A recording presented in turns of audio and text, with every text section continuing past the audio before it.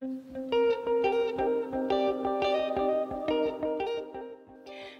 and welcome. We're starting in the garden centre today because at the time of filming this it is spring for me, and those beautiful hanging baskets really inspired me. When I got home from the garden centre I made this little pen drawing in my sketchbook and decided that that should be the basis for this month's series, so I thought you might like to see the whole process from start to finish. I usually find that the sketch in my sketchbook can be a bit better than the one I put on the paper because I get all nervous, as we all do, because you're thinking you're using your special paper and this is the proper painting and you don't want to mess it up. But of course all of those thoughts don't really help you with the process.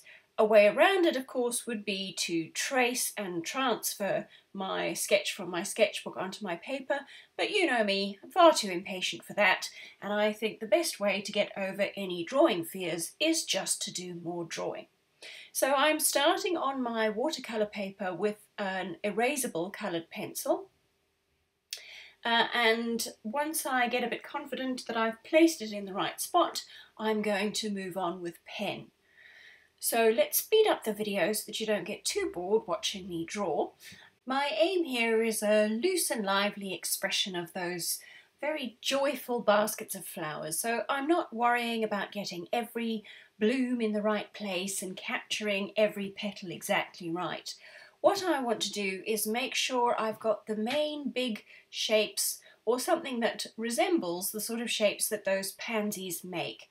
So I'm putting those in first and making sure that I've got a sort of pleasing arrangement of them across the basket there.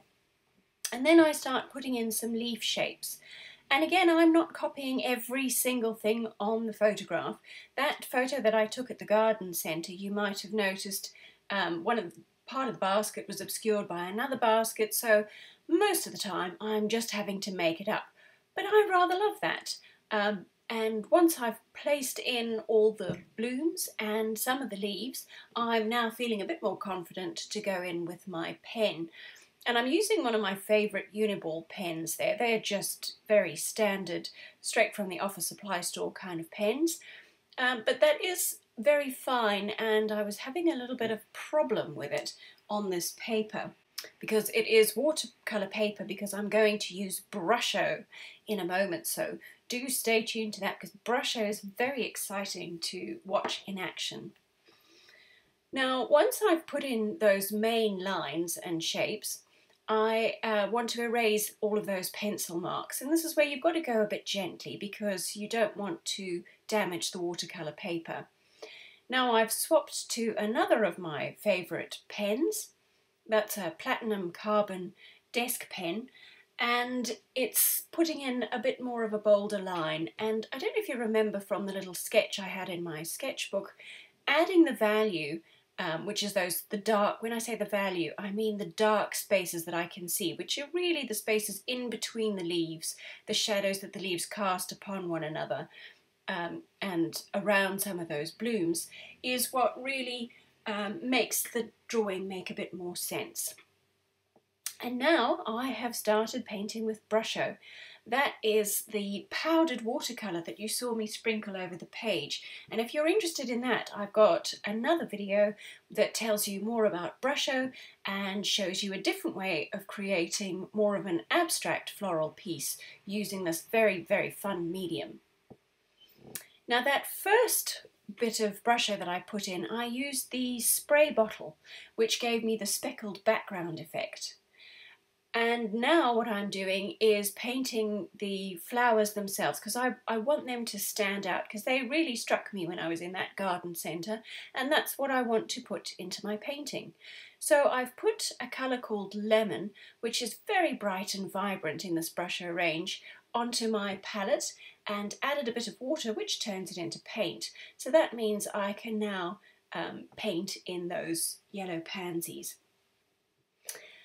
I have to now make sure that those dry, and it's a fairly warm day, so they are drying quite well. The reason I'm doing that is I now want to go in with a different colour, and so I've just sprinkled on a colour called Sea Green.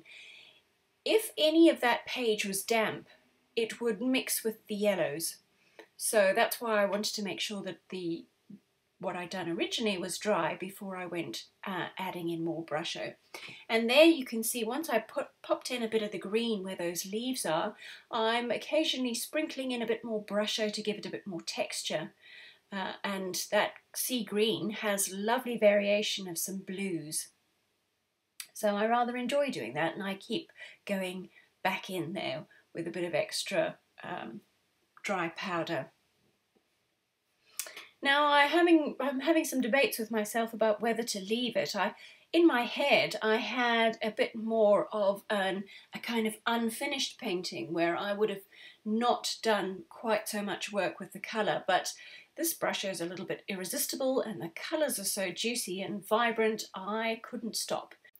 Now that I've added that green under the basket and at the top, I have to leave it to dry before I start painting the basket, otherwise any paint I put in there is just going to spread out into the background the way any watercolour paint would do. And I've opted to go for a colour called Prussian blue, so I'm really deviating from the photo I took because those baskets weren't blue at all, but of course this is the joy of painting. You can absolutely make it up as you go along, and why wouldn't you? I chose the Prussian blue because it's one of the colours that I think they must have used to make that sea green, so I find it ties in very nicely with the green colour because some of the extra speckles in the sea green powder seem to be that Prussian blue. So it's giving me a nice sort of harmony, and of course blue is a very nice lively contrast for those bright yellow pansies. And speaking of those pansies, I do love that they're this bright splash of colour, but at the moment they're a little bit flat and boring, and that's not them at all. So I've mixed up the colour called Gamboge, which is one of the ones that I sprinkled on in the very beginning, and I've added a bit of water to that to turn it into paint, and I'm using that just to add a little bit of shadow and shape and interest to the pansies. However, you are seeing that with Brusho this is a risky business, and one of the problems I'm having there is any of the loose green powder that I sprinkled over when I was painting the leaves that is still sitting on the top of the page. If those little tiny speckles are sitting on the pansy that I'm painting, they're going to activate and turn green, just like that one there has done. But this is the joy of Brusho, you can't get too upset about that. Brusho is just way too much fun.